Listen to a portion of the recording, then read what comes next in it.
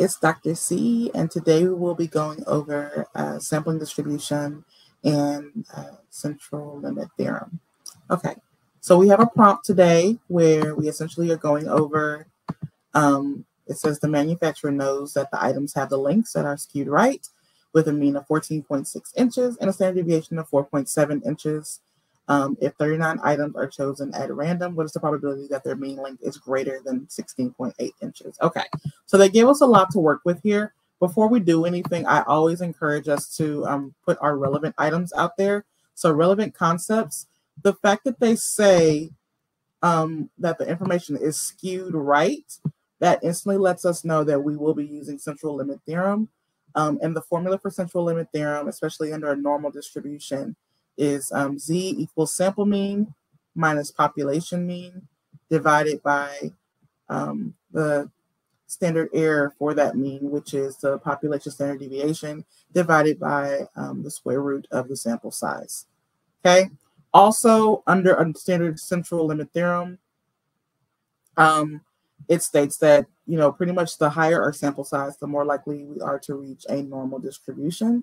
But 68% of all values are within one standard deviation of the mean.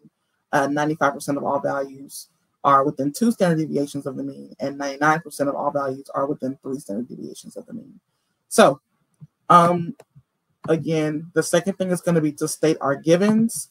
So again, they gave us a lot. They give us a mean of 14.6 inches.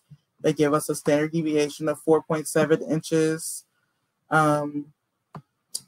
We have 39 items and then greater than 16.8. Okay, so when we state our givens, we essentially are going through that. Mean of 14.6, standard deviation of 4.7. Our sample size is 39, and we're getting the probability of X being greater than 16.8. Next thing we're going to do is we're going to actually calculate the probability out. So again, we're going for X is greater than 16.8.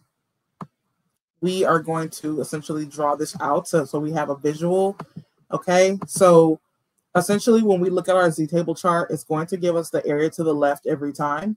So we are doing 16.8. It's going to give us the area to the left. But based on what we're doing, we need the area to the right. So because under a normal distribution curve is worth 1 for the most part, we are typically going to subtract by 1. So when we get the probability for that 16.8, it's going to give us the area to the left already, as stated, but we're going to take 1 from it. So the probability of X being greater than 16.8 is equal to the 1 minus the probability of X being less than 16.8. Okay, so we're going to put the formula back here as a reminder. We're going to fill it in. So 16.8 minus 14.6 divided by 4.7 divided by the square root of 39 gives us about 2.92. Now, based on the central limit theorem, which is what we should be using, that's close to 3. So that means that we automatically know that our score is essentially going to be close to 99%. We're really close to 99%, which means that really 1% is going to be a part of what we need. However, we're going to keep working this out so we can double check. So if it's less than 16.8, again, it's 0.9982. We just said that it's going to be around 99% based on the central limit theorem standards. So we're going to subtract it out, 1 minus 0.9982, which gives us 0.0018. Okay, so from there we need to make a decision.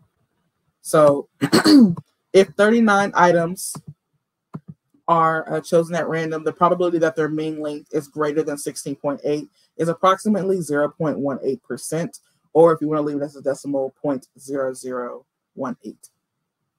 Okay. Always square your answers for accuracy. So I hope you found this video to be helpful. If you have any questions, please feel free to reach out to me.